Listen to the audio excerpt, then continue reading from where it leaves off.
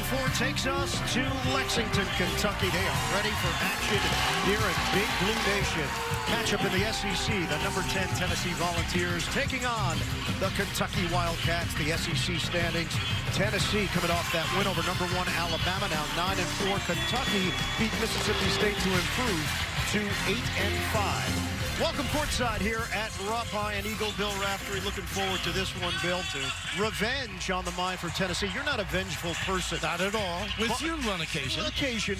The Volunteers lost the last time these two teams met. Chance to get a win and maybe cement where they fit in for the NCAA tournament. Well, they're on the third line. They're looking to move up. Of course, Kentucky, they need this one. This is big. They need a little cushion for John. All right, let's check out our fast analysis. It's presented by AT&T 5G.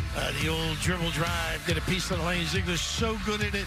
And the ability of Santiago Vescovi to relocate, knock down some shots. The other side, wow, it's just unbelievable. His ability to steal the ball, jump passing lanes, turn into easy goals, which they're going to need. But how about the big fella? Get the puppies up and down. Finish a big time. She played to the 10th.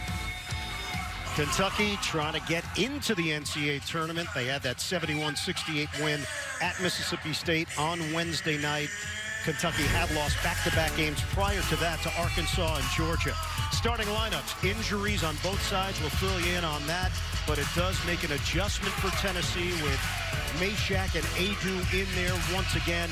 Kentucky, Cason Wallace, the freshman, leads the way. Antonio Reeves has been tremendous.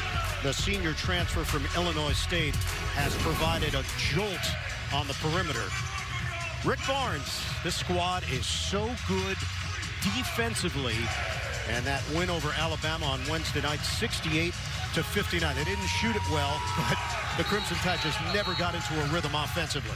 Big thing about them is their physicality defensively, their containment, their gap defense. They're really solid. Conversely, Kentucky, they must check out, obviously, and push the ball and get some easy opportunities. Don Daly, Joe Lindsey, KB Burdett.